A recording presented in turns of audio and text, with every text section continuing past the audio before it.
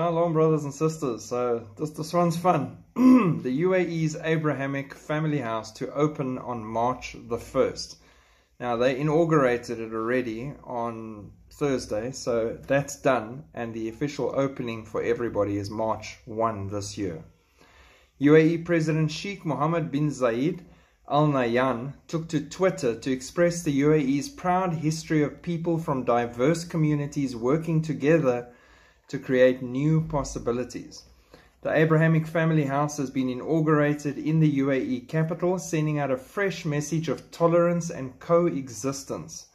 Featuring a mosque, a church and a synagogue in the same compound, the interfaith complex on Saadiyat Island, which means happiness, was designed by architect Sir David Ajaye. Now this is interesting. I thought to myself, just dig deeper here, Sholto. So I went and put these names in. That's how I know that Saadiyat, what it means. But the architect, Sir David Ajaye, the name Ajaye means the judgment of God. How is that for right on point, people? The architect who built this abomination, his name means the judgment of God. I thought that was just perfect. A place for learning, dialogue and worship, the Abrahamic Family House is a cultural landmark that epitomizes the shared values of harmonious coexistence again, and understanding among the three Abrahamic faiths of Islam, Christianity and Judaism.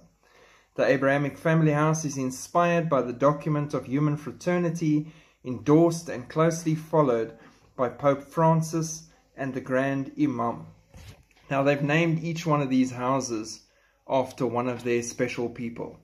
So the Grand Imam, the mosque is named after him, and then the Jews have named it after Maimonides, and which is their great man back in history, and the Christians have named it after Pope Francis.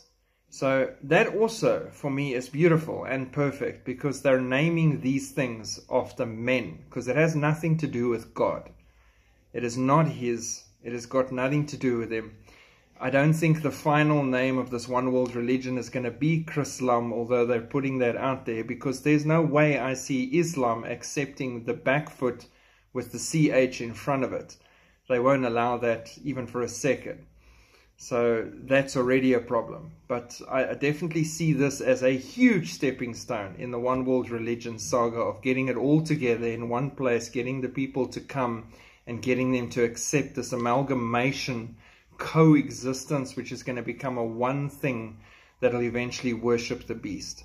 So there it is. It was supposed to open in 2022, but since they've run out of time now, boom, 2023, inaugurated, ready to go. March 1, the people will start coming. Entrance is free. Just book ahead so that they can keep you on their database. God bless. Keep looking up. Exciting times. Shalom.